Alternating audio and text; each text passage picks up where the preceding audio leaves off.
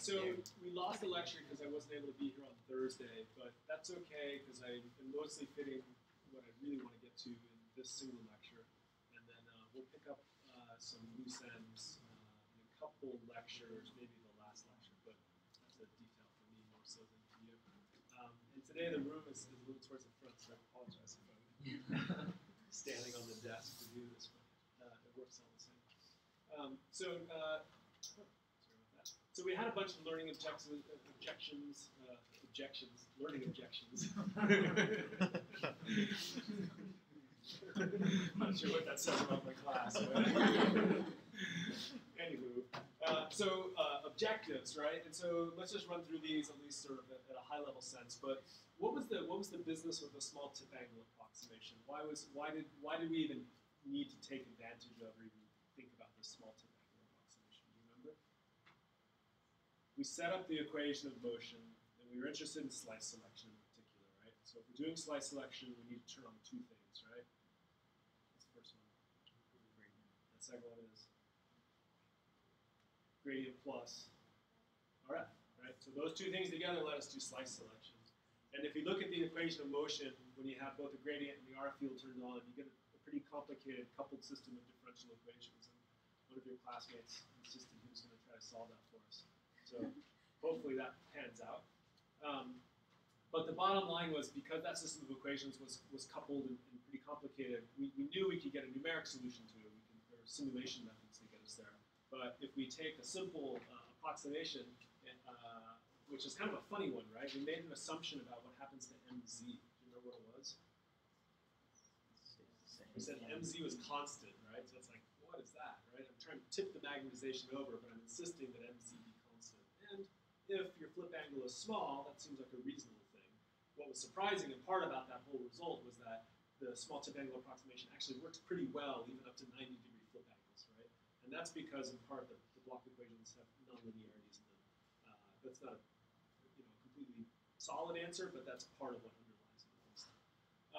And so then we would at least hopefully appreciate in part that the small tip angle approximation works even for intermediate flip angles. What was the result actually of the small tip angle approximation? What did it say about the envelope function for an RF pulse? We made a connection between the envelope function and what we call the slice profile, right? What was the mathematical relationship between those two? Fourier transform, right? So you might have this question in your head, how do I design my envelope function in the first place? And the answer to having worked through the small tip angle approximation is, no worries, all we have to do is take the Fourier transform of that E1 envelope function, and that'll tell me about the slice profile. And the slice profile is what I want, then I've designed a good envelope function. Now there's another whole course you can teach, some universities do, on RF pulse design, so it can get much more involved than that. But at the end of the day, we have envelope functions, but they're always a finite duration, right? We don't have infinitely long RF pulses. Our RF pulses are typically how long, roughly? It's a good ballpark. What's your answer? Okay, so 125 microseconds. What's another? What else do you guys think? How long is an RF pulse? Is it a minute, second, millisecond, microsecond? Millisecond, right? Yeah. So 100 microseconds, a few hundred microseconds. It could be many milliseconds. That's fine too.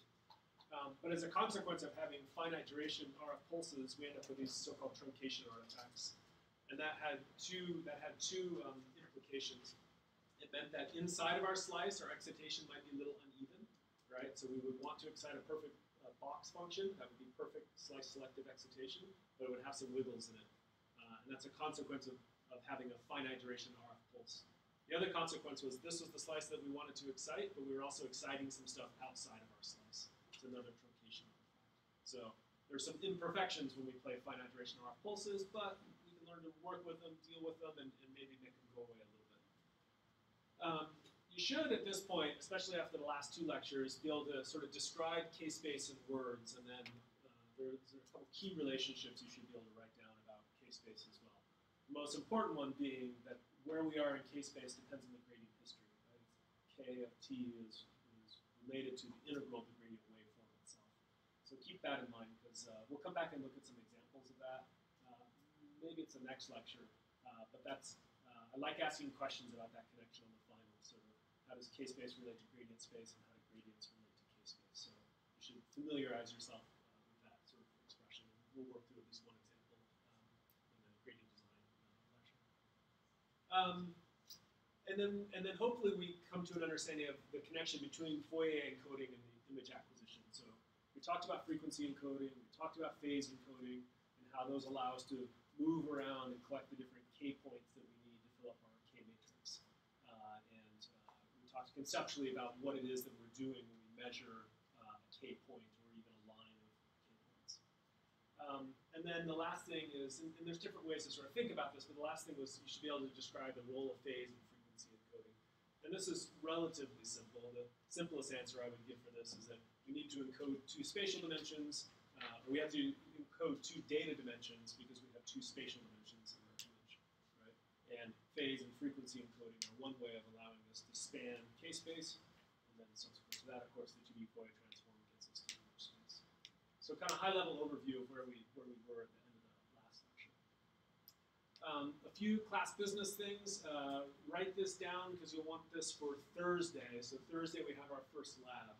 And I assigned, you guys nominated some groups, and then I sort of put people into groups subsequent to that. So you should see yourself with the group that you nominated, and if not, I just made groups. Hopefully there's no repeats there with names. If you see a problem or have a conflict, let me know.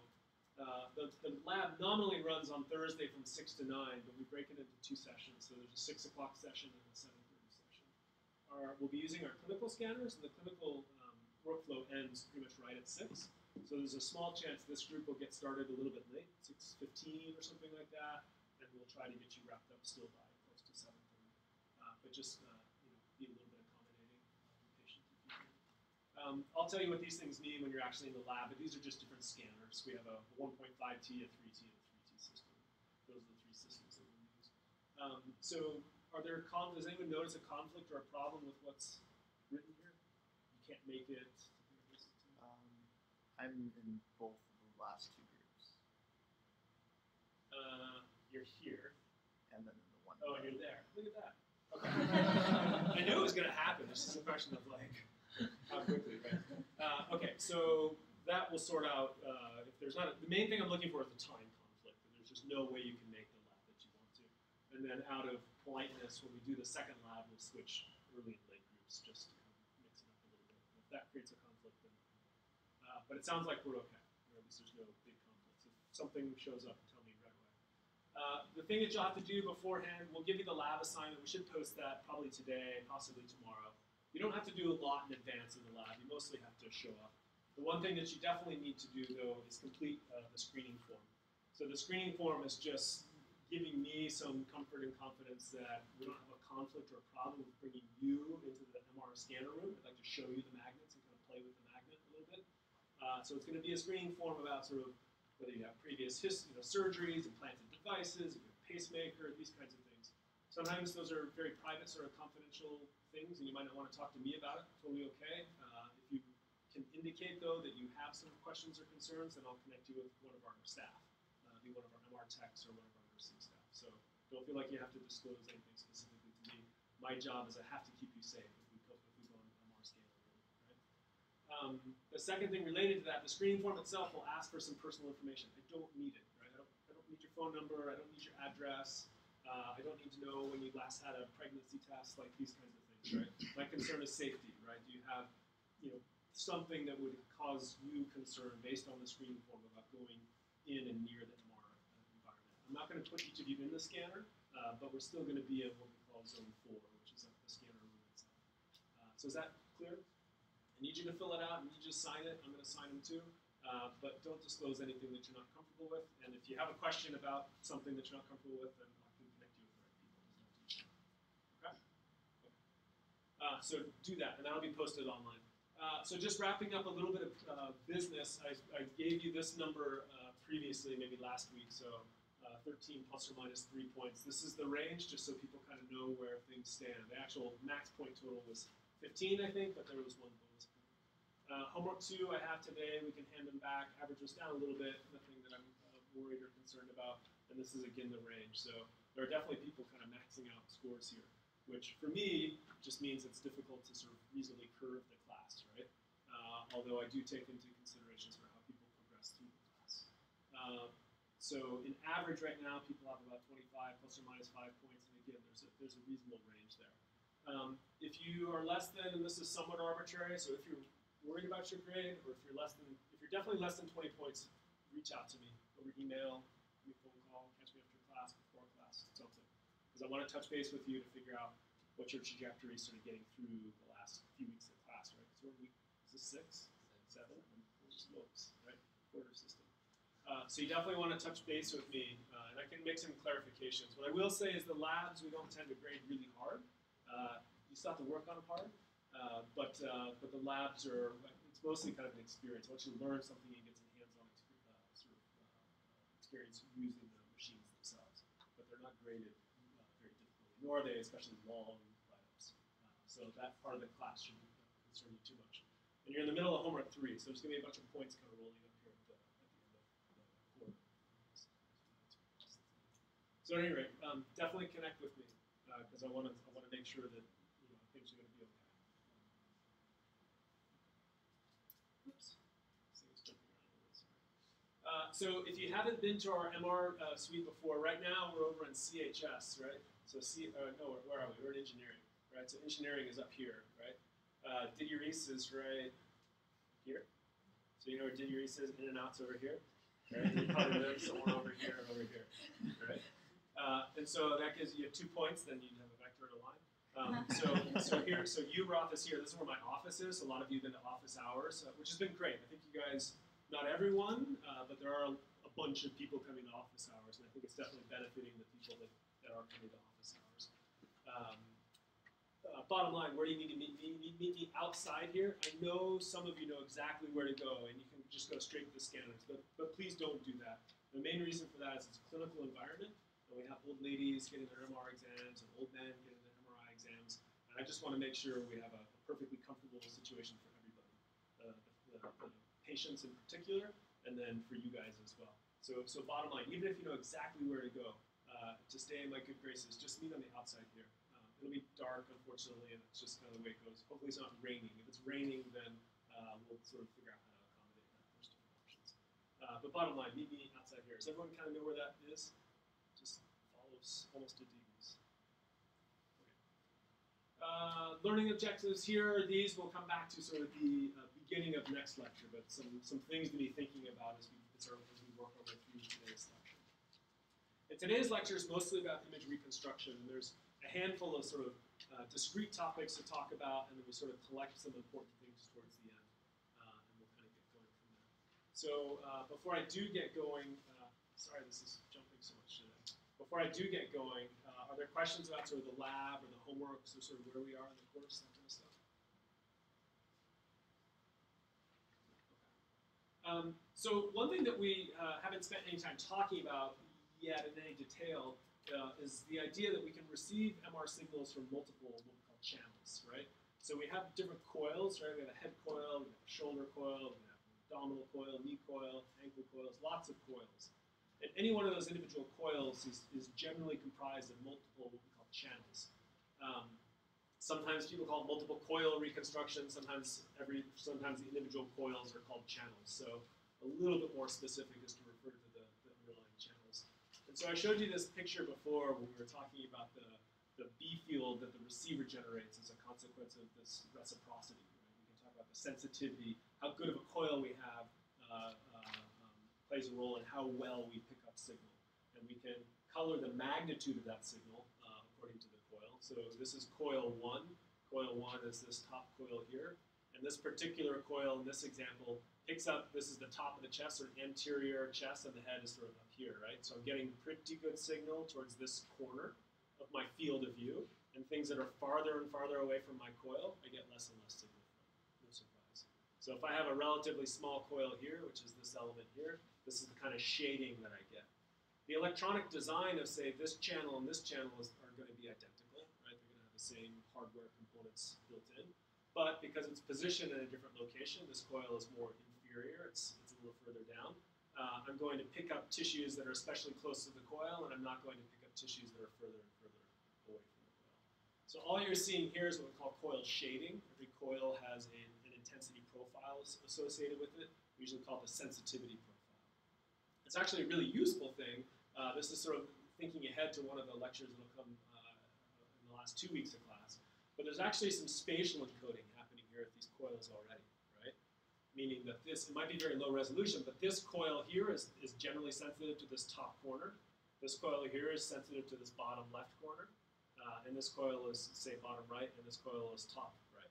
So the coils themselves are actually giving some spatial information. And there are some interesting ways where you can use that spatial information in a process called parallel imaging. And we'll hear about parallel imaging, which is a way to scan even faster. MR can be slow, but we'll pick up on that in a couple lectures when Dr. Hu comes to speak on that topic. So the point is that each of your individual coils or individual channels gives you a slightly different picture for the field of view that you've targeted for imaging. And all I want to talk about really quickly is how do we combine that information together to make a single useful image. And the principle is relatively straightforward. This is all of our case-based data that we would have, say, for the jth coil. We could have 8 coils, 16 coils, 32 coils, doesn't matter.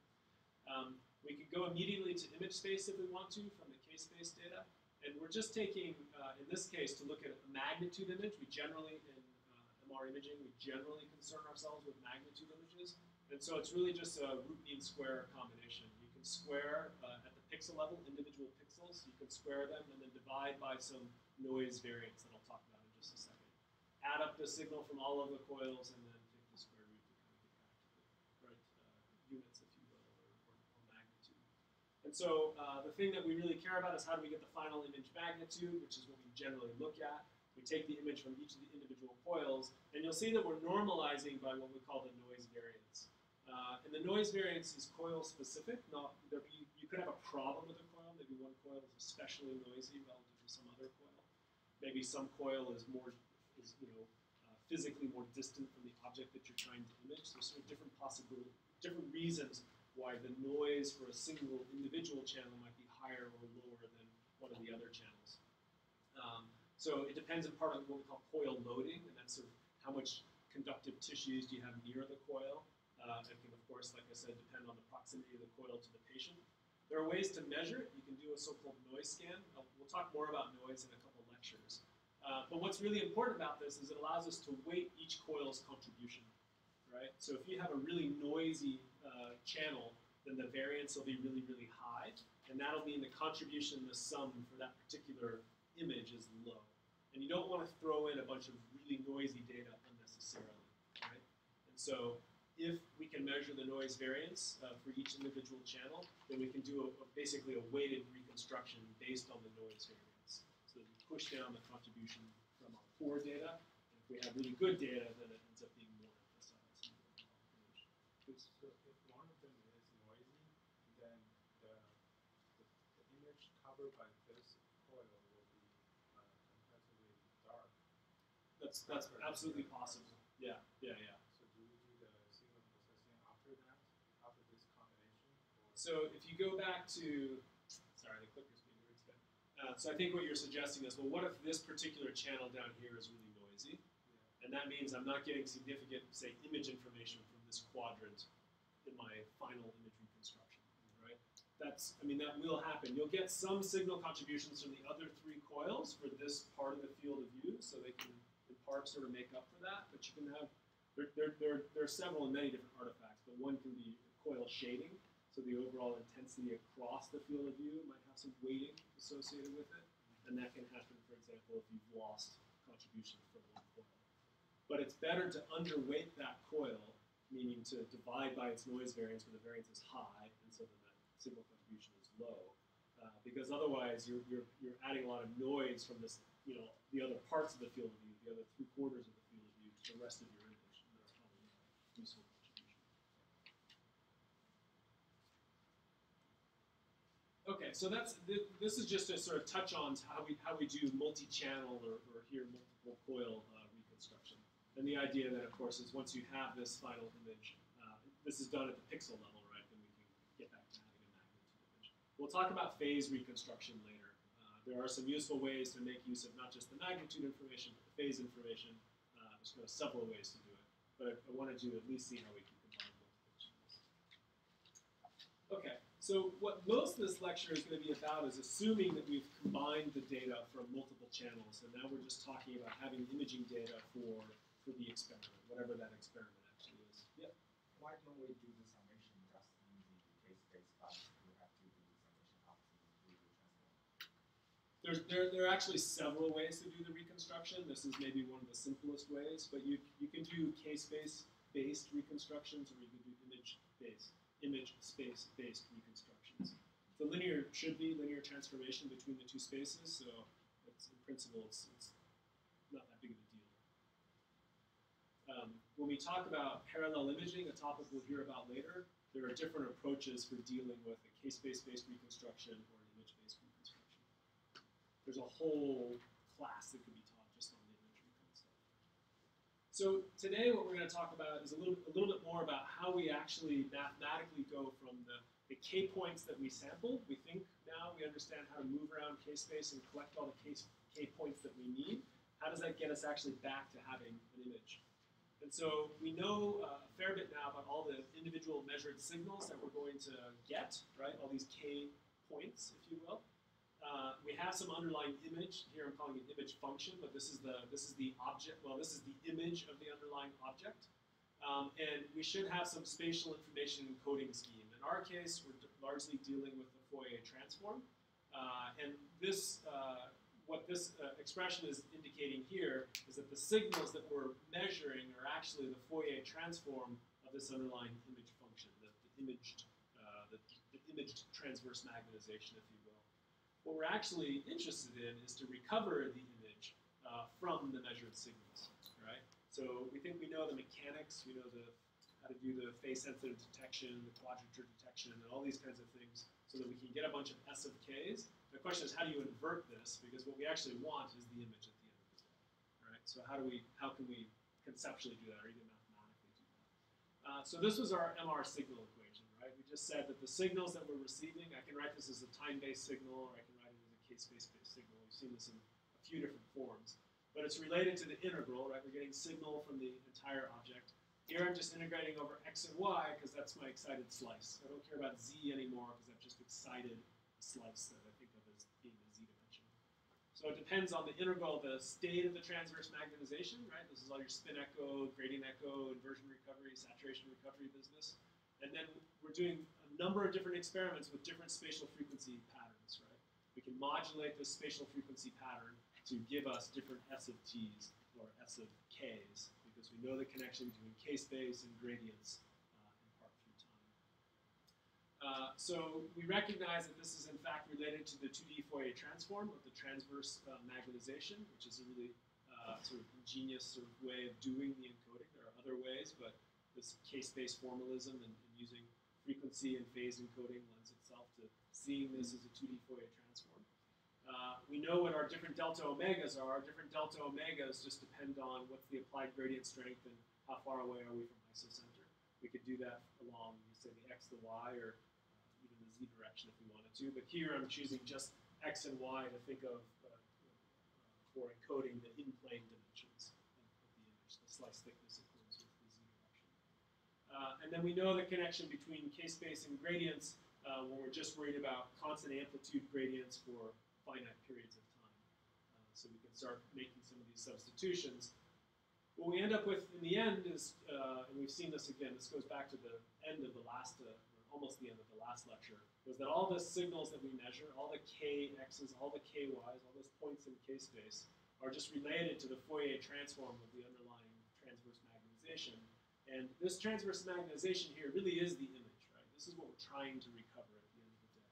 We can encode different contrast, we can encode different image contrast mechanisms, but ultimately that's our image. So if you go back and look at the Latimer book, he flip-flops a little bit between calling this the transverse magnetization, calling it the image itself, and sometimes calling it I hat.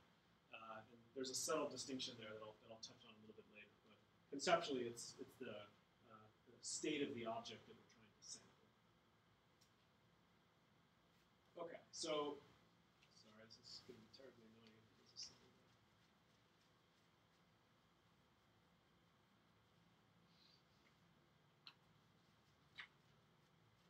Okay, So this is another way of writing the MR signal equation. And what we see in this example here is that we, in principle, could be integrating. We don't know what the bounds of the integration are necessarily, right? In its simplest sense, it's the Fourier transform we're integrating from minus infinity to plus infinity. We have described this relationship as being a Fourier transform relationship. So the S of k and the image as a function of space are related to one another through the Fourier transform. We could, in fact, write these out as three different integral equations depending on whether you're doing a one-dimensional imaging experiment, a two-dimensional imaging experiment, or in fact, the three-dimensional imaging experiment. So for the last experiment there, you would do frequency encoding in one direction, and then you could do, say, phase encoding in the y direction and phase encoding in the z direction as well. Conceptually, we can encode, say, the whole three-dimensional volume. But again, the problem was we know how to get these S of k points. We can imagine how to fill in our k matrix. What we actually want to understand better is how this is related to actually determining the image itself. And we know it's through the Fourier transform, but formally, how do we actually get to having that understanding? So the first thing we can do is the k points that we're going to sample, right? We're going to sample n k points, right? There's so many points in our array. Our array has a finite number of entries, right? So the first thing we do is to say, well, let's just talk about uniform sampling of k-space, where kn is just n times delta k. So delta k is some step size that was related to something. Do you remember what delta k was related to? We'll come back to it. What's that? Field of view. So not an obvious relationship, but 1 over delta k is equal to your field of view. And we'll see that a little bit today, and we'll get into that. It might come up. So the point is, we can just make a simple substitution. We want to sample, we are going to sample all these kns. That's just the same as n times delta k, because we keep delta k as a constant. And our n's are just, what are the different, say, points in k-space that we're trying to acquire. In the middle of k-space, 0, plus 1, plus 2, plus 3, up to a total number of n points. And if we have a total number of n points in k-space, then we have a total number of n points in our image space, which is one-to-one correspondence, right? So we're just going to make a simple substitution that says, we know we're doing discrete sampling, and it's uniform discrete sampling, then we make a simple substitution to say, all we really care about in our S matrix, which is really like our k-space array, we just care about the index, which point in that array are we actually talking about. And by substitution, we just say it's e to the I minus 2 pi n delta k. And this is the one-dimensional case, n delta kx times the position itself. So what does that do for us? Well, so now we're back to this expression here. This is what we actually measure. We measure the amplitudes of those k points at n positions separated by delta kx. And that's equal to this integral of the image that we actually want, and the Fourier transform, if you will, of the image that we actually want. So the question is, how do we actually invert this? Because what we really want is an I of x equals expression, right? That would tell us that our image is equal to something that we did, instead of being sort of encoded this way. So there's a lot of work that goes into getting to this. You can go back to Lauterbur. I'm not going to work through sort of mathematically all the steps. It's heavy on the math, less heavy on the physics.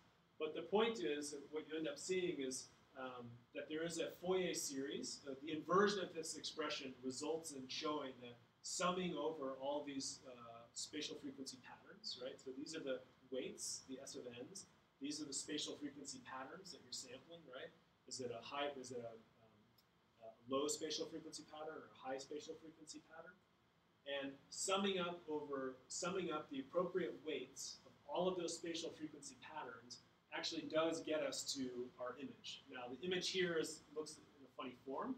It has 1 over delta k in front. That's okay. That's just our field of view, and it's really just a constant anyway.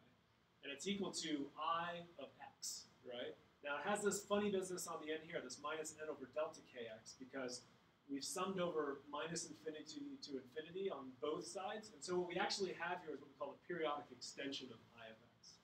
I of x is the image that we really want to recover, but it's replicated ad infinitum because we're summing over minus infinity to plus infinity.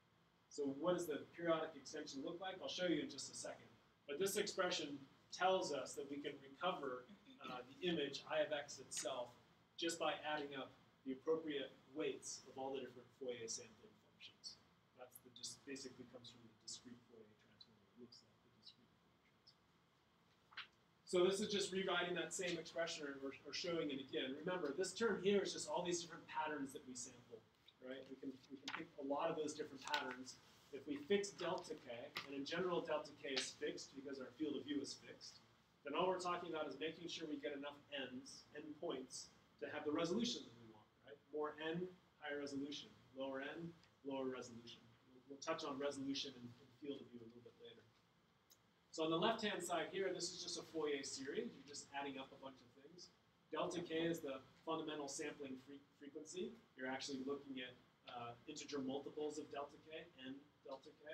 And S of n is just the coefficients of that nth harmonic. How many, the magnitude that you've measured for that k point. The right-hand side, again, this is just what we call the periodic extension, I of x. And it just means that because our bounds on this are plus minus infinity, meaning we're looking at all of x, you're going to see your object in the middle here, but it's also going to be replicated in the second field of view, the third, fourth, fifth field of view. This doesn't really matter to us. This happens sort of as a consequence of the purity of the mathematics here. At the end of the day, all we reconstruct and care about is the field of view that's in the middle. What it will relate to a little bit later is that if you don't have the appropriate delta k and your field of view is too small, then we saw it before. If your field of view is too small, what happens to what do you see in your image? Aliasing, right? And so you can sort of picture if the field of view is too small, that it's these periodic extensions that are actually what's mathematically what's sort of folding in, right? And that would happen as a consequence of delta k being too big or your field of view being too small. Question? So our S of k is measured for k on all of D, right? And in principle, D could be big, right? It could go from minus infinity to plus infinity. That would be the purest representation of our underlying image I, right? But we don't have the time to do that, right? So I of x can be recovered, right? So it's not maybe entirely obvious. We can recover the I of x that we really want from its periodic extension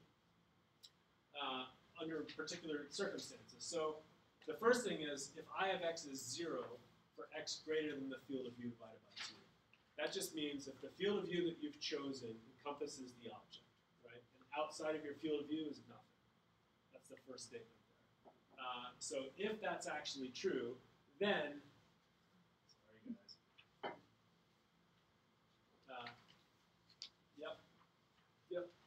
Then we can actually write an explicit expression for I of x, right? So I of x equals.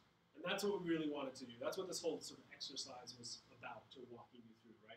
How can we get to the point where we say, the image that I want to recover, how is it related to the data that I actually measure, right? And you'll see now that it's related to, again, those weights times the appropriate weight multiplied by the appropriate spatial frequency sampling pattern, right? You can extend this to 2D all the same, you just have a different exponential term. You have an additional exponential term mapped on there.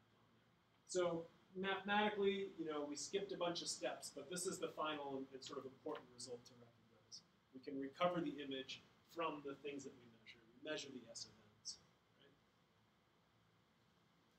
Okay, but the limits on that expression were infinity. That takes a long time, right? So we're not actually going to do that experiment. We're not going to have n delta k where n is plus minus infinity, right? We're going to have a much more discrete or shorter number of sampling points that we'll require. And so what we can define is what we call the Fourier step size, which was just n delta k. And we can define the total number of sampled points. So how many points do you want to measure? Usually what we dictate in our imaging experiments is the field of view. You want the field of view to encompass the object. And the next thing you sort of control about your experiment is how many points do you want to sample, right? Because the field of view divided by the number of points tells you about what? If my field of view is 100 millimeters, right, and I have 100 points, then I have 1 millimeter resolution, right? So usually we pick the field of view, we pick the number of points, and then the resolution is calculated for us right there on the screen. You'll see this in class, for example. So point being, we're always going to do some finite sampling. Mathematically, we can look at the sort of limits of this, but we really just care about finite sampling. And so this ends up being the most sort of fundamental MR image reconstruction equation for this class, right? And again, it just doesn't say anything especially, maybe new after the last 6 or 7 slides, but it just says that the image itself can be recovered by adding up all of the amplitudes for each of the spatial frequency sampling patterns that we need to sample. So it suggests that we can recover the image from the measured data. Okay, so let's think about spatial resolution. So resolution, obviously, we care about it, right? In general, we want really, really high resolution, but there's a trade-off, right? So what's the trade-off in MR? Why don't we get high resolution? Because it definitely affects your signal to noise. So you can think of your voxel volumes as getting tiny. That's bad for our signal to noise in general. And then what's the other reason? Time, right? So we want to scan sort of as quickly as we can. But I think it's worth thinking about sort of what's the human visual system sort of capable of to begin with, right? So we can, most of us unaided, see about 4 or 5 cycles per millimeter, right? So if you try to look at your retina display, right? You all have retina laptops and retina phones and 4K displays or whatever, right? So there they've decided that if they make the pixel size small enough that it exceeds the resolving capability of the human eye. That was sort of the technology target, right? Which is really kind of interesting, right? Because it means that technology, at least in that regard, doesn't really need to improve much more. Right? We're not gonna, as individual visual observers, we're not going to benefit from 40K screens, right? Like we're done. There's other things that can be improved, but it's not really coming to resolution. If you extend this out to sort of how many pixels, so to speak, we can see in our own visual fields, right? So everyone's getting excited about 4K displays, and it used to be 1080p. Well, we still have a ways to go in that regard if you want to fill your entire field of view, because you need to get up to about 10 million or even 100 million sort of pixel representations to fully occupy your visual field at maximum resolution. So something to think about. We don't do imaging nearly at these kinds of resolutions, obviously. Okay, so what does spatial resolution really mean? Well, the spatial resolution of an imaging system is the smallest separation, delta x, of 2 point sources necessary for them to remain resolvable in the resultant image. And so we can look on our display here. So in the very, like towards the back, can you guys separate that there are 2 pixels there? Yeah? What about here? Yeah. Still yes? Okay, that's your last chances there, right? Get some yeses and some nos, right? So we have different resolving abilities with our, if I took my glasses off, I couldn't read any of it from here, right? So we have different resolving abilities depending on how sort of corrected our vision is, right? The point is that there's some object that we care about, usually I of x, or we usually call it I of x. And then the system through which you're observing that object has an inherent what we call point spread function. It doesn't usually perfectly resolve the underlying object. There's some blurring associated with the imaging system, right? This is a general sort of statement. The form of that point spread function is very different for different imaging systems. So we'll talk specifically today about what the point spread function is for Fourier imaging, which is what we mostly do in MR. And we'll, not in this lecture, but in another lecture, we'll talk about some consequences of that. The bottom line is what we actually recover in the end is some image. So and the Lauterberg book mixes this up a little bit, so you have to read it a little bit carefully.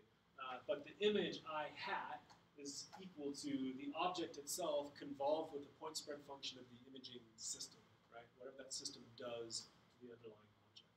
So we didn't talk a lot about convolution in this class, but just as a reminder, this is the convolution of 2 functions on top, 2 box functions, right? So we're integrating or adding up the area where they overlap as they overlap. And so the convolution of those 2 box functions gives you this triangular function here. And so one interpretation of this would be that you're getting some broadening. If the underlying object is the blue curve here, then when it's convolved with whatever that sampling function is, the red function, the convolution is this triangular function that's sort of broadening out a little bit the underlying object itself. Another example is just another convolution example. We take that same imaging function, which is the box-like function, and it's going to map out this black curve here. And again, it's kind of blurring out or sort of spreading out the underlying object itself, which is the blue curve. So we have some expectation that our imaging system will blur the underlying object in some way, right? What it depends on is the shape of that, what we're convolving with, right? In this case, f of tau is the object, and we have g of t minus tau being the imaging system, if you will. What's the mathematical representation for the most perfect imaging system? If you go back to this, what would this be for the perfect imaging system? Just the delta function, right? So the convolution of the object with the delta function would just return the object itself. Needless to say, none of our imaging systems perform like delta functions. So we'll look at what that means. Okay, so depending on your familiarity with convolution, we can have two, on the image domain on this side here, we can have two objects or two, say, points of interest or signal intensities of interest. And if they're separated by 2w, then we convolve it with some imaging system that has a width of w, but we'll still be able to resolve separably those two underlying objects. They'll be blurred out, but they'll still be separable. As they approach being adjacent and separated only by w, and you convolve it with something whose width is w, then that's exactly when they begin to touch. Right? Those two objects, you can't distinguish them any longer. Right? We've lost the resolving capability for objects separated by w when the width of the imaging system is w, what we call the width of the point spread function is w. And then in the worst, a worst case scenario, those objects are even closer together than when they're convolved with that same point spread function for that imaging system. Now they begin to sort of overlap and really blur, and we've lost resolving capability, if you will. So we said this just a second ago, but we can get a perfect image of our underlying object if and only if the point spread function for the imaging system is what we call the Dirac delta function. Different ways that we can characterize that point spread function, right?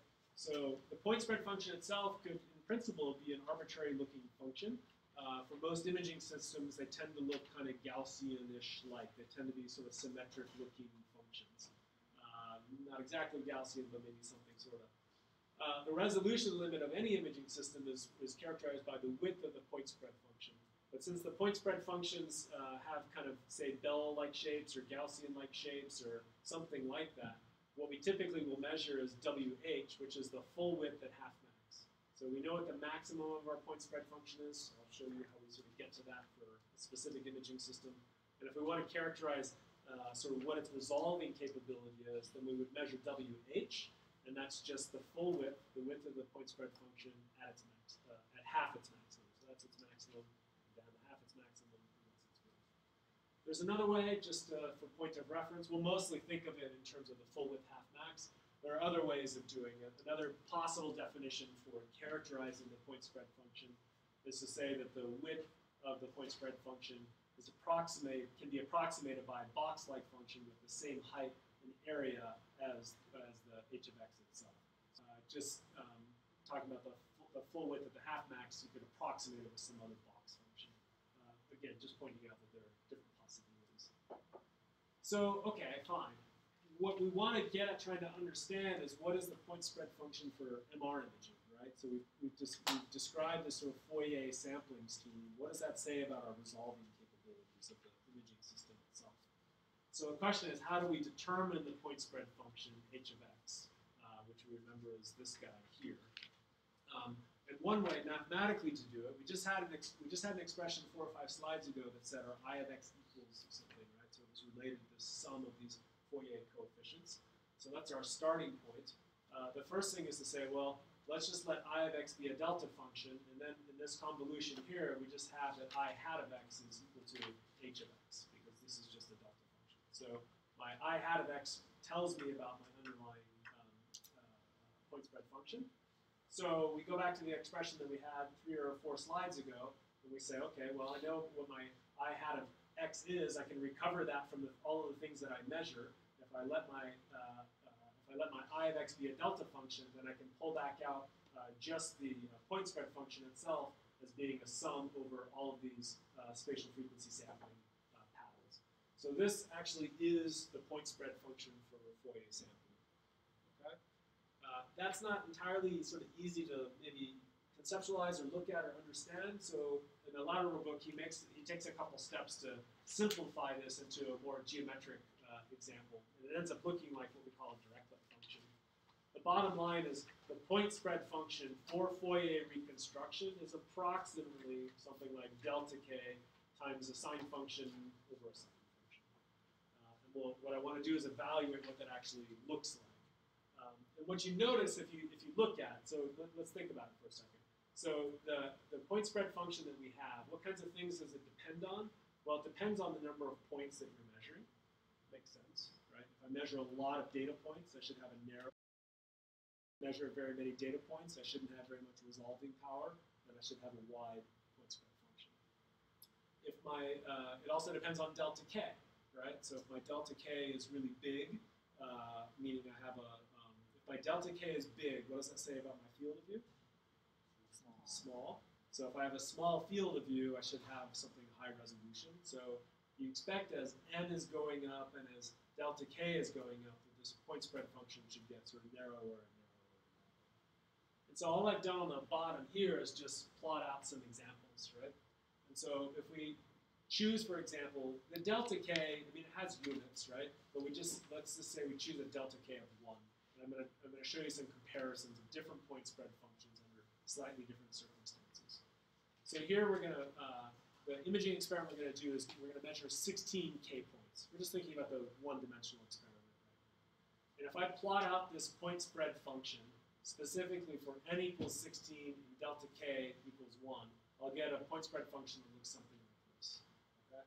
I could measure its full width half max, and I would measure something up here, and I would be able to put a number on that, right? So we just take this as sort of the reference standard for comparing some other possible curves. So let's look at one. So in this case here, I've kept the number of sample points constant. So I'm still measuring 16 k points, right? But I've chosen my delta k to change by a factor of 2. So if delta k goes up by 2, what happens to my field of view? Delta k goes up, field of view goes down, right? So if I have a smaller field of view with the same number of points, what happens to my resolution? It goes up, right? I have same number of points, but now I'm saying I'm going to use those points to describe information in an even smaller field of view. And what you see is that the point spread function here, again, just plotting this function, the point spread function here is narrower, right? Its full width half max is narrower than it was for the point spread function that we had above. Does that make sense? So just by changing our field of view, we can observe that the point spread function itself changes as well. So we can look at another example. So we can go another direction, right? We can say, well, let's keep delta k the same. If delta k is the same, my field of view is same. And in this case, instead of measuring 16 data points, I'm measuring 64 data points, right? So same field of view, but more points, right? 4 times as many points. And you can see that my full width half max of my point spread function is a lot narrower. Yeah.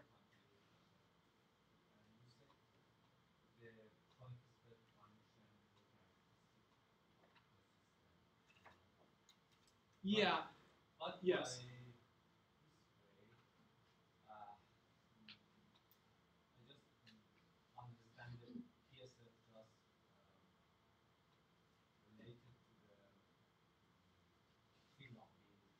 Yeah. So no, you're right. So let me try to clarify. So actually, all I'm really showing you right now is sort of just what is the point spread function. If this is the point spread function, there's not really a lot of MR in here, right? There's number of points and there's something about the field of view, right? And you're right. Mathematically, there's not a direct connection to say MR. The connection in part comes through. We're under the assumption right now that the MR experiment we're talking about is a Fourier imaging experiment. Right? There are different ways, in principle, that we could sample the magnetization, but in this class we talk about Fourier sampling in particular. And so that's how we ended up.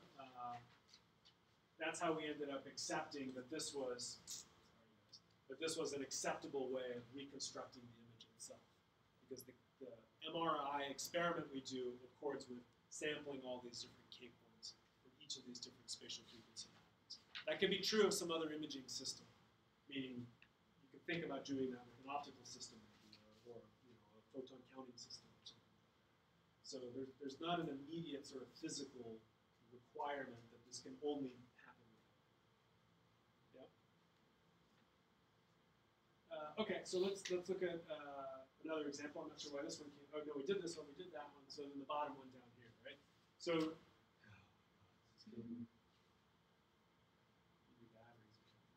Okay. Programming is much fun as later.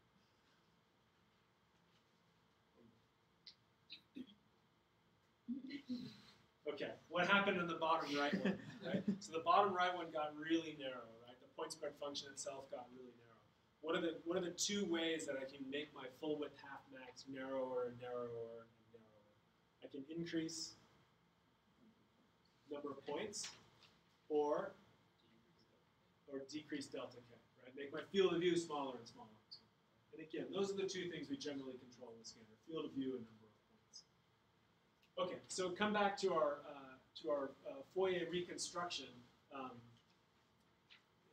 We can estimate the full width half max of the point spread function in different ways. This is one way of estimating it, and that simplifies to what we call the Fourier pixel size. In some sense, none of this should be really surprising. What it says is that for Fourier reconstruction, Fourier acquisition and Fourier reconstruction, the full width half max is just 1 over n delta k. This is what we call the Fourier pixel size. It basically just means if you measure those Fourier coefficients, and you measure n of those Fourier coefficients, and they're separated out by delta k, then you will be able to resolve your object to the resolution that you want it to. Right? It just means that the imaging system should ideally perform just like it would ideally in the mathematical sense. So there's not a surprising result here, and this should in fact be a relatively intuitive result, right? Delta k is just 1 over field of view. So this is field of view on top divided by n, and that just says how wide or what's the width or length of the pixel's edge, right? How wide or big are my pixels? And it's just field of view divided by n. My field of view is 256 millimeters, and I have 128 n points, and I have 2 millimeter resolution. So it just says that the perfect reconstruction of the sample data gives you back the resolution you would expect. Rather complicated way to get there, but that's the point. Now, the more interesting thing is what happens when our systems aren't quite perfect. And how can the point spread function itself be broadened, for example? And what are the implications, we'll talk about this too, what are the implications for having, say, this ringing outside of our point spread function, right? So ideally, remember, the thing would just be a delta function, right? If it can't be a delta function, then probably the next best thing is a box function. And then as you get further and further from being a delta function or a box function, then these kinds of point spread functions are not quite as good, right? It means that something is happening as a function of space outside of the sort of resolving ability of the system itself. What does that mean? It means that when you're looking, if this is your point spread function, right, then it means when you're looking at a pixel, there's imaging information coming from outside of that pixel, basically coming into the pixel that you're actually observing, right? If it was a perfect delta function, then it would just perfectly represent the image in that pixel. But as it becomes a function that's much wider than the pixel itself, then you're folding in information from adjacent regions into the intensity of the pixel that you're observing. And so there's some consequence of that, some artifact arises from it. And I'll show you what some of those look like, and then in fact how we can impart details. So bottom line, it's a bit of work to get there, but this result you should have almost expected this result to begin with. That the resolution of our imaging system is just the field of view divided by the number of points we see.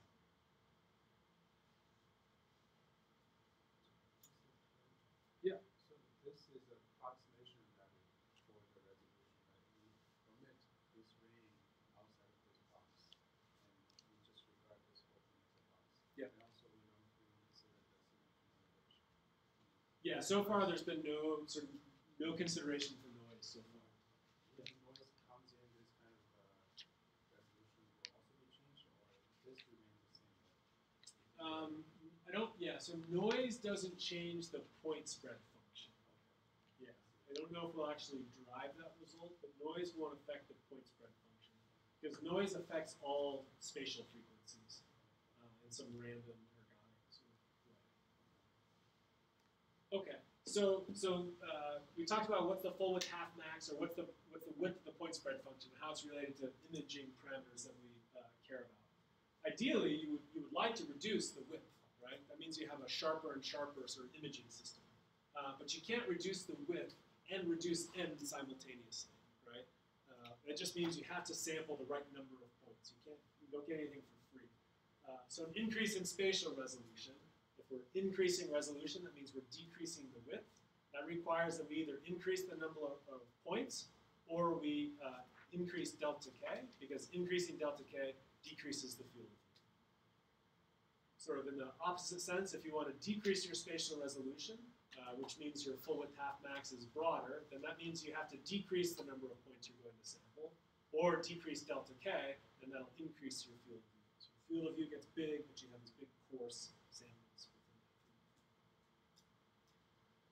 that. So here's different examples of what it means from say, a k-space perspective, right? So delta k for these two objects is the same. How can I, when I look at these two images, rather, how can I assert that the delta k is the same between these two?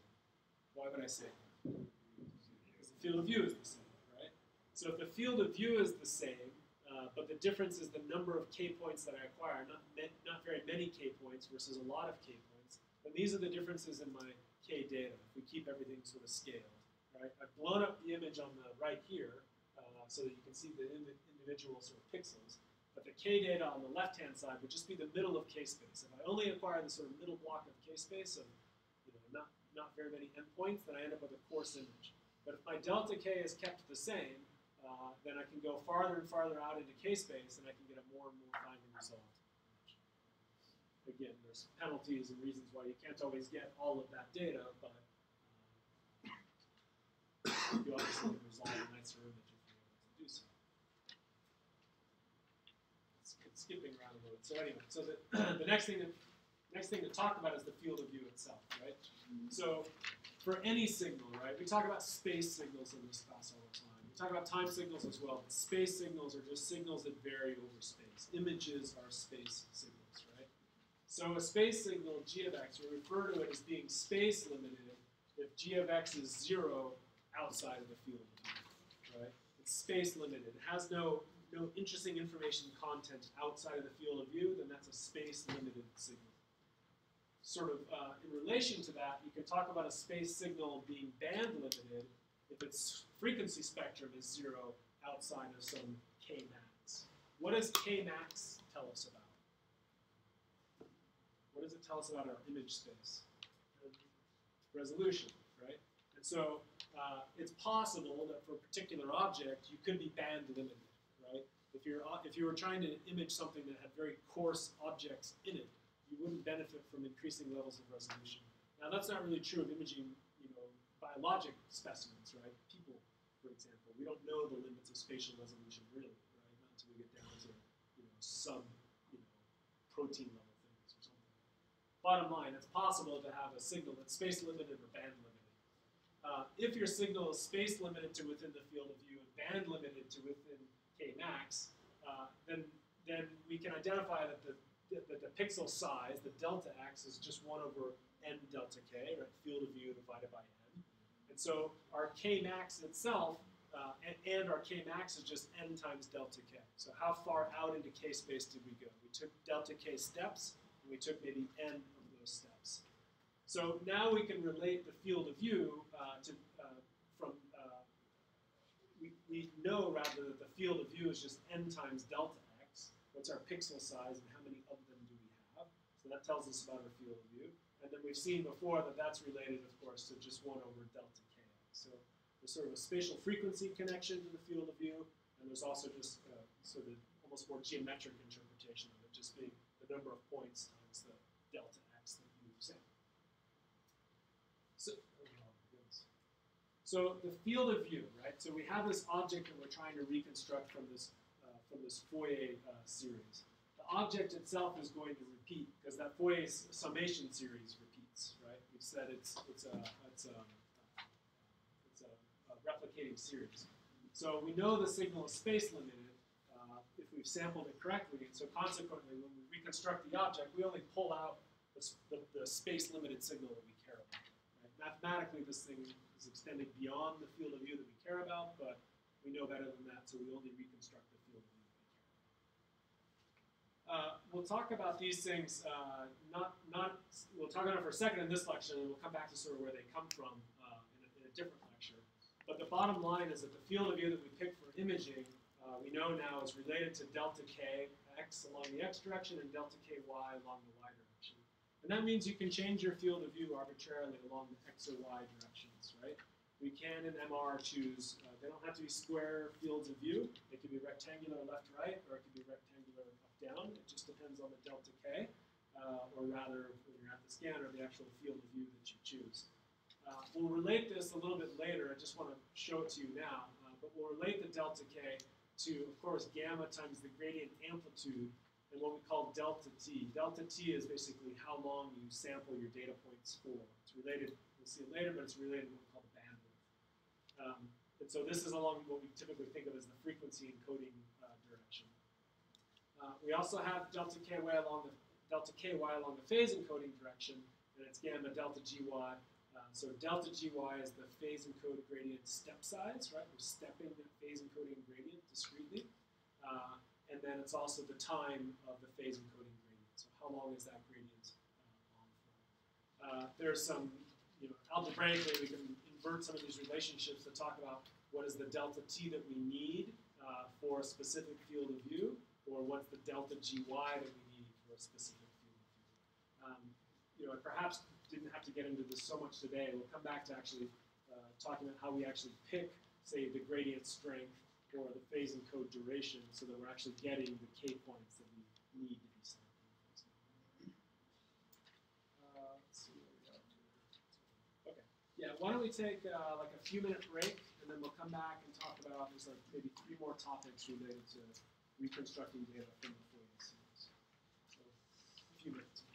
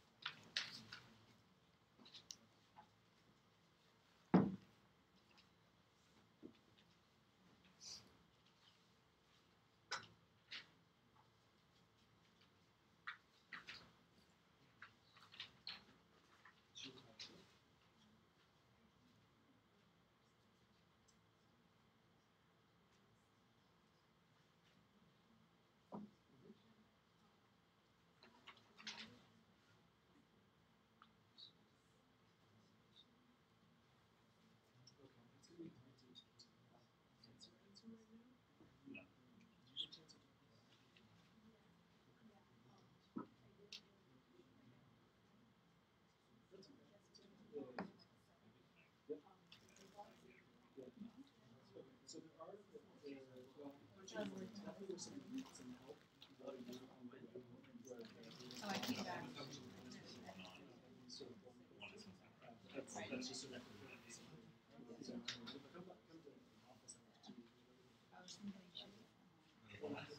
I really wanted to talk to her.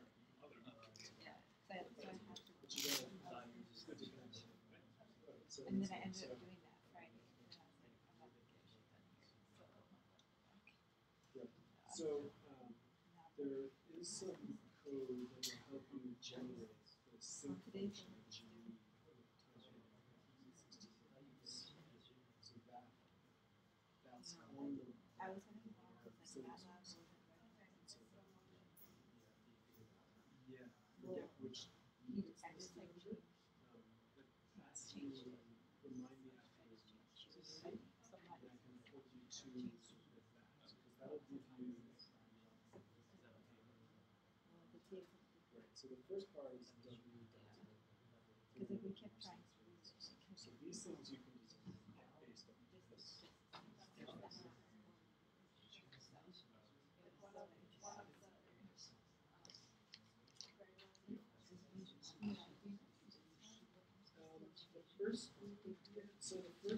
The first sentence is one code, right? So if you know the slice, it's 30 millimeters. all you need to know. You can calculate delta. You can calculate delta.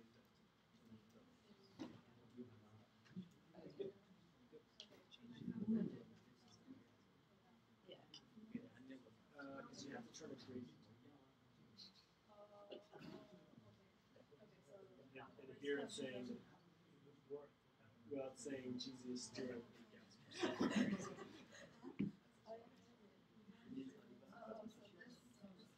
Okay.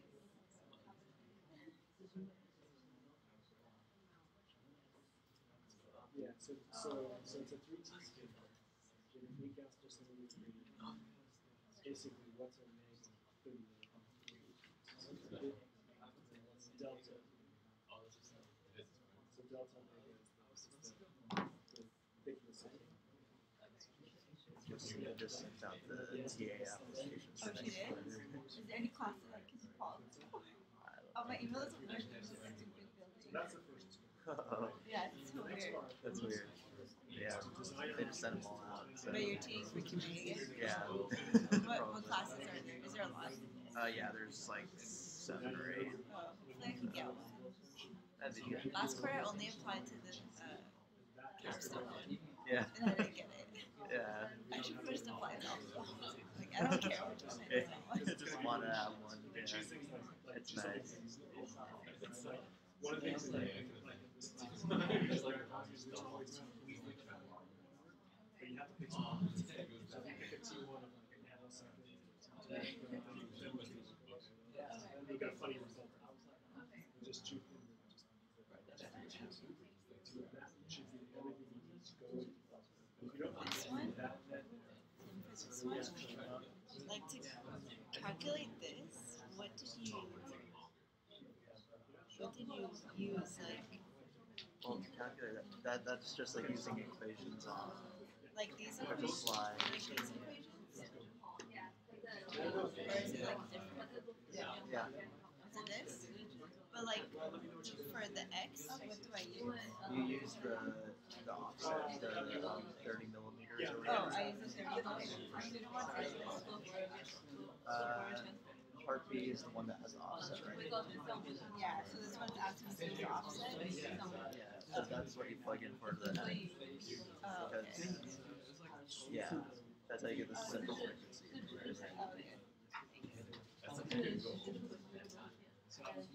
Oh, I see.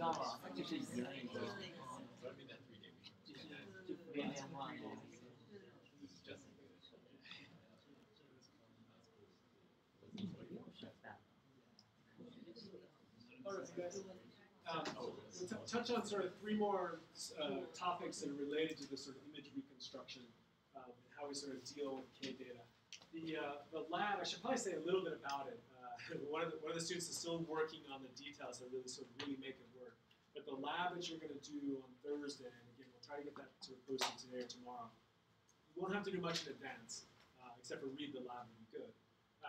But it's going to help you get at hopefully solidifying your understanding between image space and K space.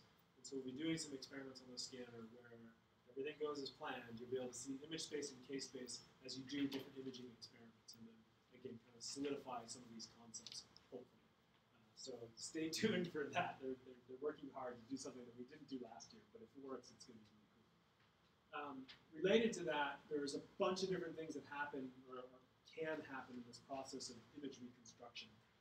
And one of them that I want to talk about is zero padding.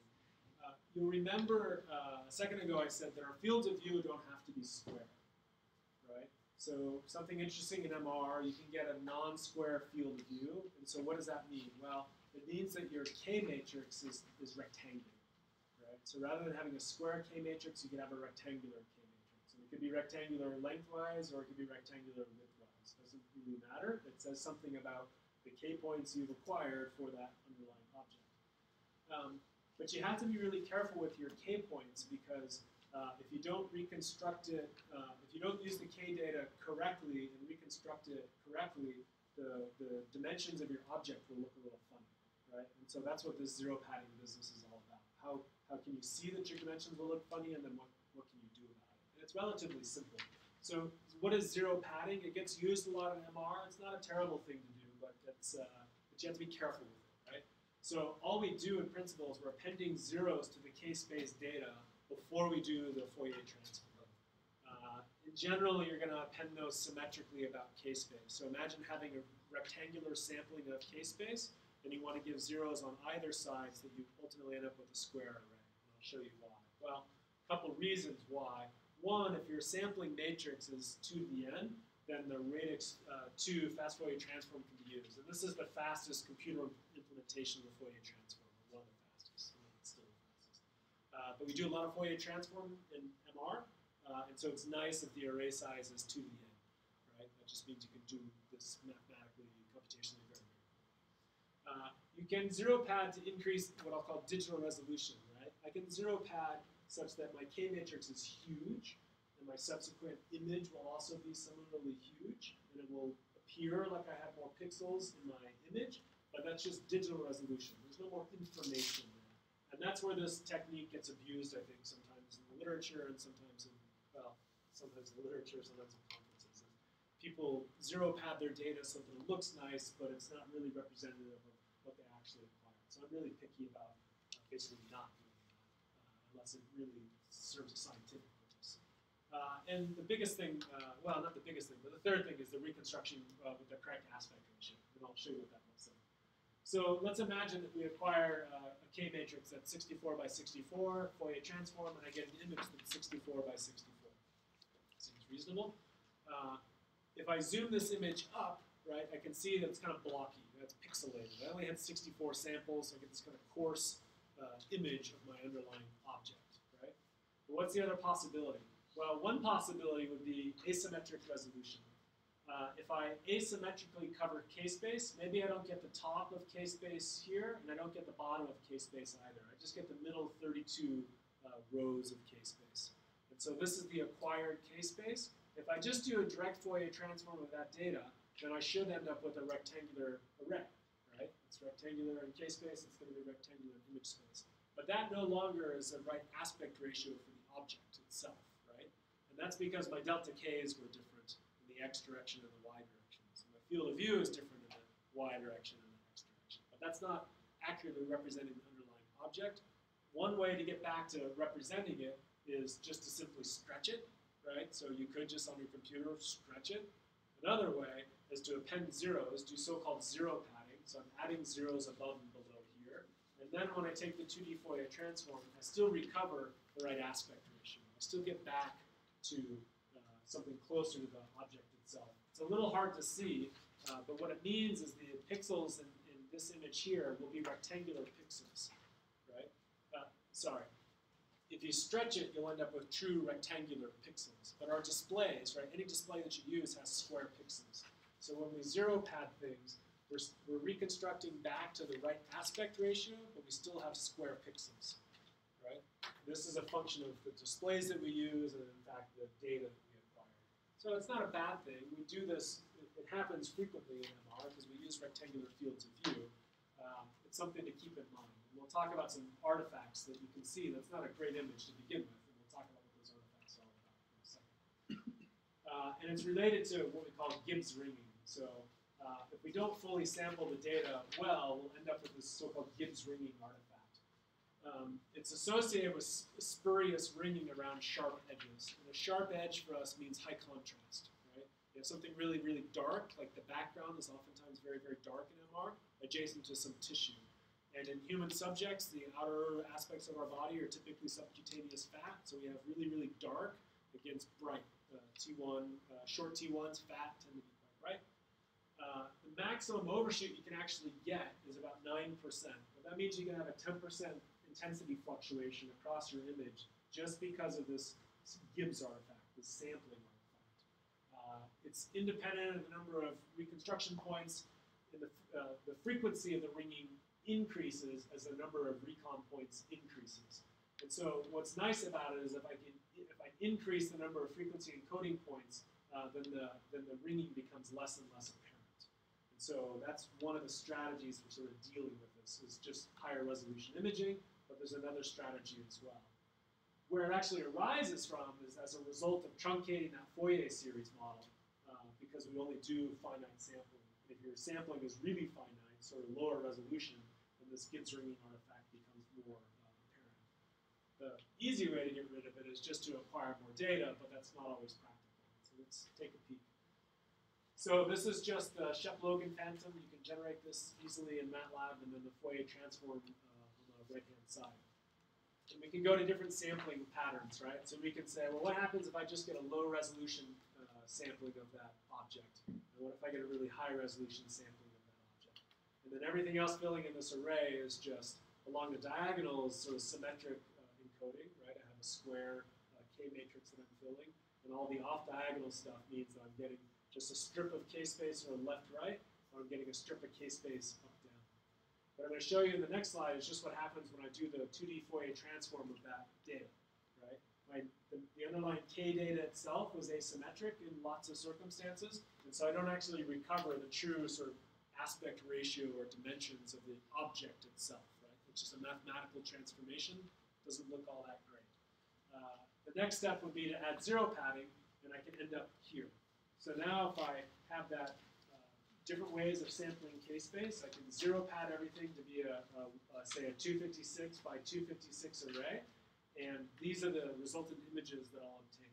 So what do we notice? Well, let's look at this example here, right? So in this example here, I had 64 K points left-right, but I only had 32 K points going up-down. And you'll see this really discrete sort of Gibbs ringing artifact. But that Gibbs ringing artifact is really sort of only oriented up-down, right? That's the low-resolution phase encoding direction. Typically, it's the phase encoding direction, but it's the low-resolution direction. Compare that to its neighbor just up here, right? So this is 64 by 32 sampling, whereas this here is 32 by 64 sampling. And the only difference is the directionality of the Gibbs ringing artifact. So in this image here, the Gibbs ringing artifact is sort of going left-right, and that's because that's the lower resolution dimension. So Gibbs ringing is really apparent in that lower resolution direction. And you can see that as the resolution simply gets higher and higher and higher and higher, the appearance of the underlying Gibbs ringing becomes more and more and more faint. So we just don't detect it, even though the contrast between the background and that, say, surrounding tissue is still the same. So what's the sort of moral of the story? Well, zero padding is good for recovering the underlying aspect ratio, and higher resolutions are good for pushing down Gibbs ringing. It's not the only strategy, but it's a strategy. So what's the other option? Well, another option is to use a so-called windowed reconstruction. So far we've just talked about sampling all of our K points and treating them all equivalently. They just all appear in the sum, and we use them in accordance with the weight, the S of n that we measured for each spatial frequency pattern. But there's another possibility. So this is the conventional Fourier reconstruction. We can recover the image of the underlying object by adding up all of the spatial frequencies of all of the right amounts, right, the right amplitudes. The other possibility is to insert a weight. And here we insert a weight we call Wn. Okay? So for our n delta k, for our n delta k sampling point, for our S of n delta k, we have a different weighting factor. So depending on where I am in k space, right? Remember, incrementing over n in steps of delta k. So as I get out to, say, further and further, or more and more distant k points, I can have different underlying weighting factors. It's possible, right? So this is just the definition of a generalized windowed Fourier reconstruction. The question is, how do you choose W of n? W of n is some function that varies across K-space, right? N is the index into K-space, and now we're saying we have a W of n, meaning the weight is different for every point in K-space, or potentially different. That's just the general expression for a windowed Fourier reconstruction. There's different ways to choose your W of n, lots of possibilities. So remember, this is the definition for an imaging system, right? The image that we actually recover is the object convolved with the point spread function of the underlying imaging system or the sampling strategy that we use with that imaging system.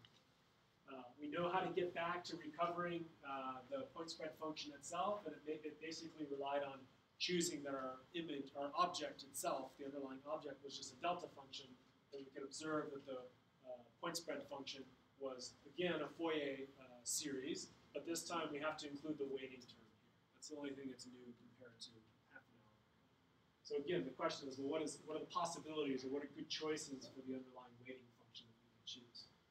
This is one example. So this is what's called a Hamming filter.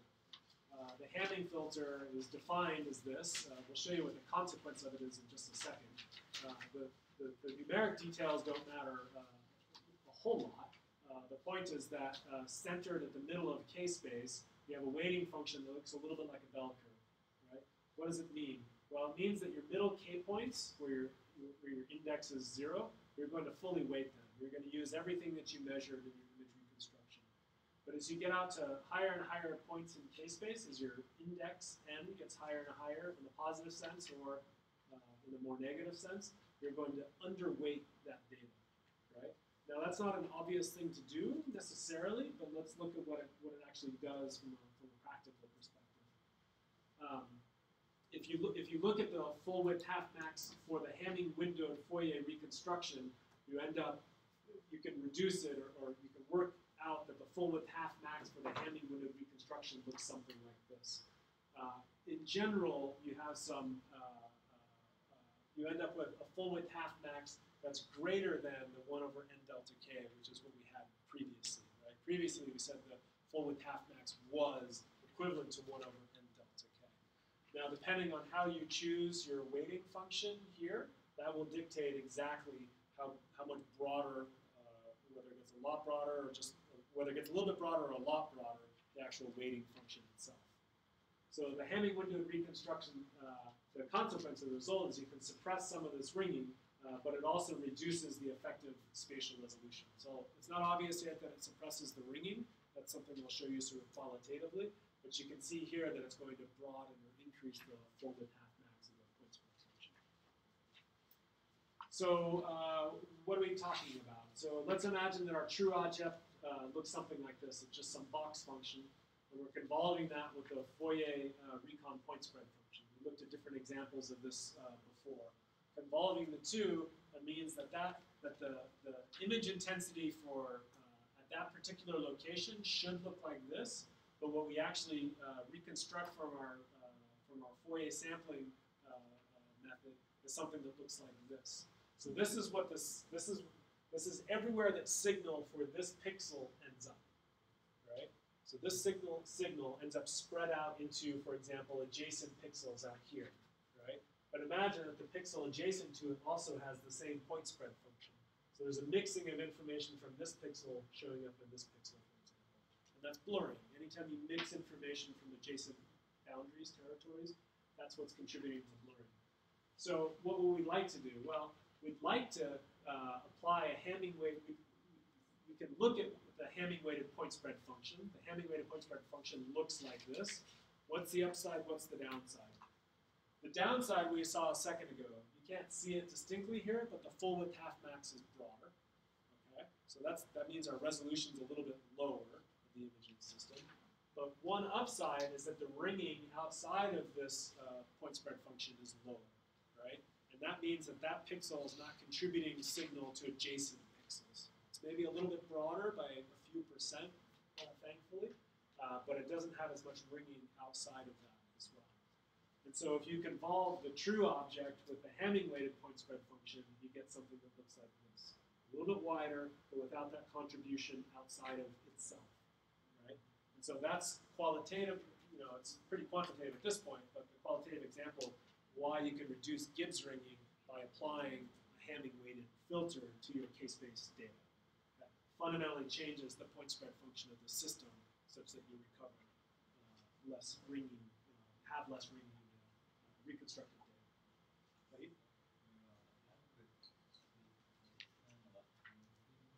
You just apply the Hamming filter in the without direction, or I'll show you the two-dimensional example in just a second, but you can do it in both. You would, in principle, every manufacturer has their own favorite filter, and they're all two-dimensional Hamming-like filters.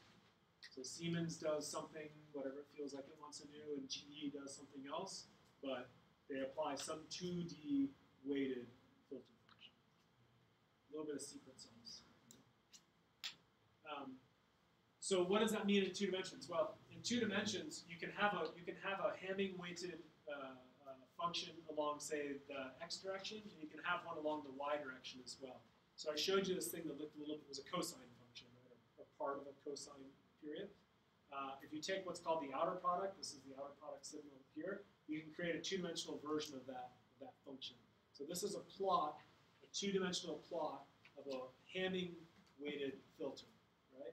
So what does it mean? Well, it means everything in the middle is going to be retained. It's really, really high in magnitude, so we're just multiplying whatever that k point data is by 1. But as we get out to the corners, we're really pushing down the contribution of that data to our image.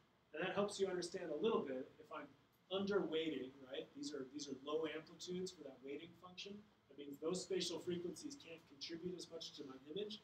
That must mean that I get some blurring, right? The upshot is that we push back that ringing and get rid of that gives ringing artifacts. And it's pretty effective. So let's look at an example. This is the case-based data. If I just take a 2D Fourier transform, I get this underlying image here. This is not maybe the best example, but there is some ringing artifact. It's sort of concentric ringing because I was low encoding matrix in both directions. If I just do dot multiplication, this is my acquired case-based data. This is what I actually acquired. But I take that case-based data and I do dot multiplication with this 2D filter, right?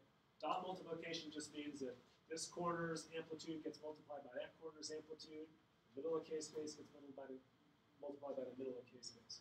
So the dot multiplication of these two just gives me weighted K-space, and the 2D Fourier reconstruction gives me back this object here.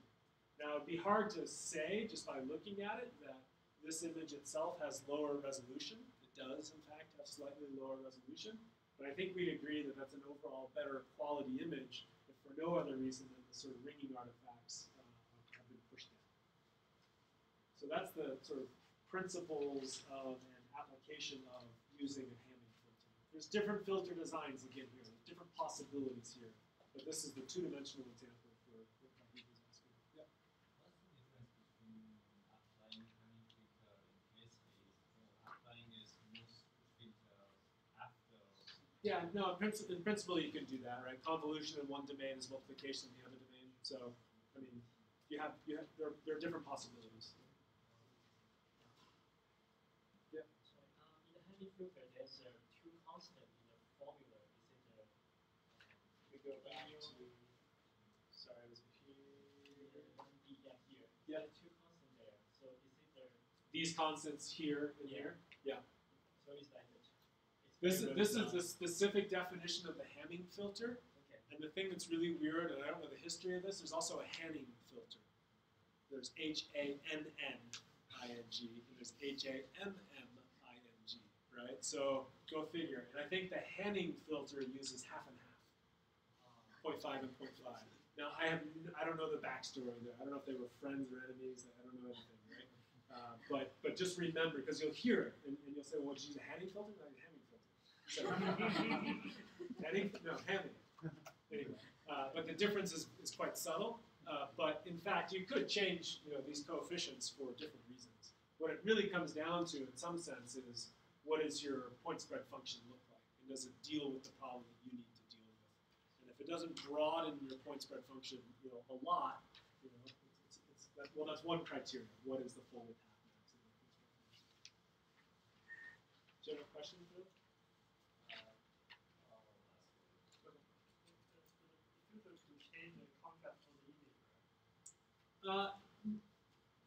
Yes and no, right? So if we go to here, okay. So I'll ask you, where's the contrast information in K-space? What part of K-space stores contrast information? The middle, right? So our contrast information is mostly here, somewhere in the middle, right? The amplitude of the Hamming or the Hanning filter is pretty close to 1 for middle K points, right?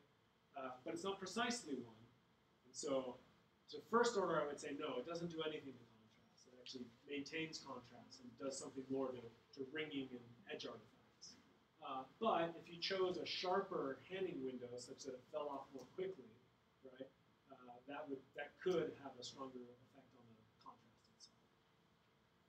I remember the histogram will change. The histogram tuning will change. Oh yeah, I don't doubt that it'll change. I I don't know. I mean, obviously the histogram of this is not identical to the histogram of this, right? So if you just look at the range of remaining pixel intensities, yeah, it's definitely going to change. But I don't think it has a whole lot to do with contrast per se. For the reason I gave before, if I'm multiplying middle case space by something really close to 1, I shouldn't have much of a change. But again, as you get to sort of whatever an intermediate spatial frequency is, right, somewhere in the middle, that's a mix of sort of contrast and edge information. And then as you get out to the edges, it's mostly edges, but it still plays a role in the whole image formation. Okay, good questions.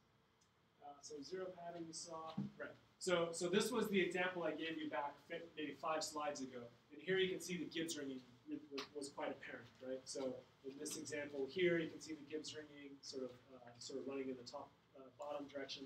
And in this image here, you see it especially running in the left-right direction. And the point was that it improved as you increased your spatial resolution, but that's not always a practical thing. So what if we zero pad, but also apply a Hamming filter? So the Hamming window reconstruction and zero pad, you end up with something like this. And again, the point is that the Gibbs artifact is largely suppressed, right? You don't see this ringing artifact as apparent in sort of any of these images. And so now you're left to sort of, argue with the physician whether they really need this high resolution image that's in the bottom right here, or whether something that's slightly lower resolution with no Gibbs ringing is an acceptable sort of measurement of the thing that they're targeting. Okay, so that's what I had to say today about image reconstruction. Don't forget about the lab. You can download things, including the safety form, before the lab. I'll see you in lecture on Thursday, and then we'll have lab that night. And if you can stick around, I'll hand you back homework 2. Good? I'll take this. Yeah. Thank you. Binru?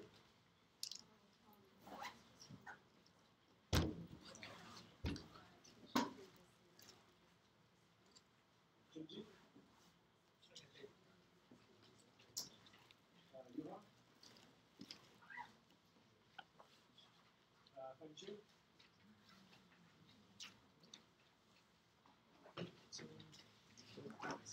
April.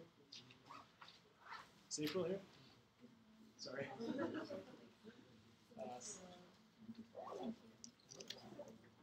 T1.